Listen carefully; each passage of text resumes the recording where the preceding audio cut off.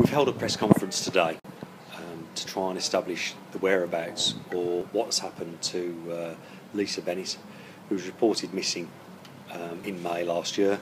The last sighting we have of Lisa is the 9th of May last year, when she was seen at a chemist's in Northfield, and she hasn't been seen since. Now, all the things that we do as part of our normal daily life, such as contact the bank, use phones, it doesn't appear that Lisa's done any of that, and I'm left with the unavoidable conclusion that Lisa's no longer with us. Every day, every morning, every night, when I go to bed, the last thing I think about is Lisa. Where is she? What's happened to her? And it never ever goes away.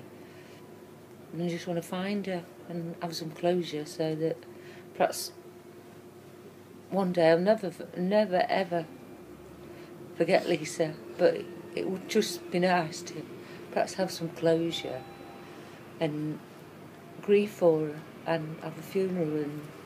And some days, I still go to work, and it's better then when you're with people. It's when you're on your own and it suddenly hits you again, or like I've said before, you can hear a song or somebody will say something and it just brings it all back, or look at a picture of her and you forget. It's like I forget sometimes, and then I'll just and someone will say something to be in conversation. I say, yeah, Lisa's like that, you know what I mean? And it's just it's not so it's much what happened. It's fine, isn't it? And I hope someone comes forward and lets us know where she is. It's unbelievable. Pain is just unbelievable.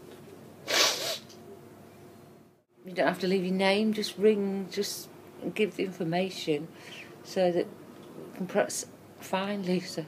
Anybody who's got any information in relation to Lisa's life in the days and weeks running up to the 9th of May last year, to get in touch.